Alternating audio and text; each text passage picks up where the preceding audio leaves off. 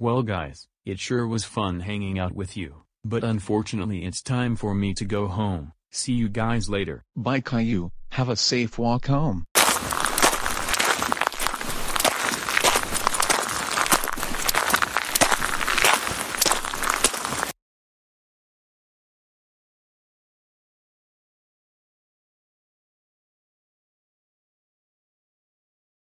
Hey guys, look who's behind the bushes. It's Baldy, let's go up to him. Hey Caillou, bet you weren't expecting us here. Leave me alone. Come back, we just want to talk to you. No. Fuck off. Why the fuck did you give Jacob and Russell a detention today, yesterday, and Wednesday?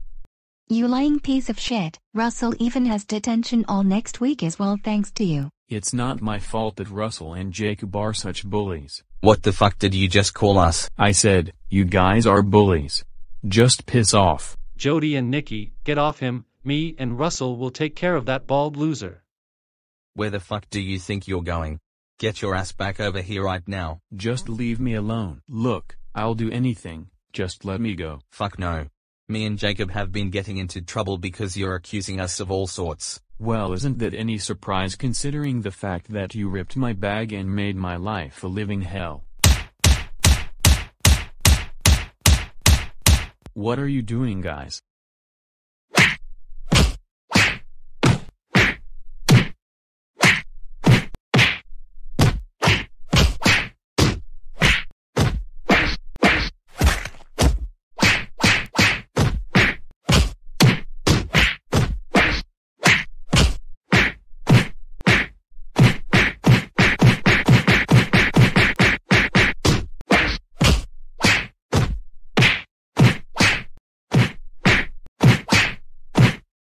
There, that's what you get for calling me and Russell bullies, you little fucking shit.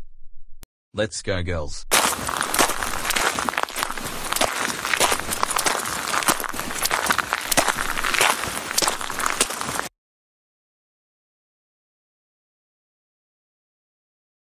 Oh my god, Caillou, are you okay? What happened to you?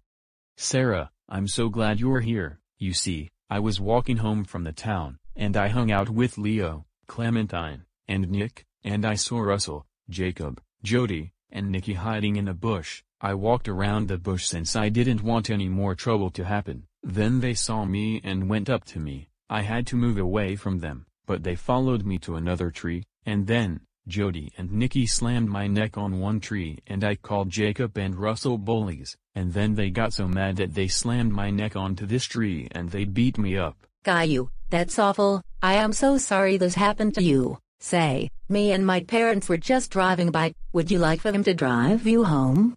There Caillou, everything is going to be okay. Come on, me and my parents will take you home. I'll tell them everything those four rotten bullies did to you tonight. Your parents must be worried sick about you.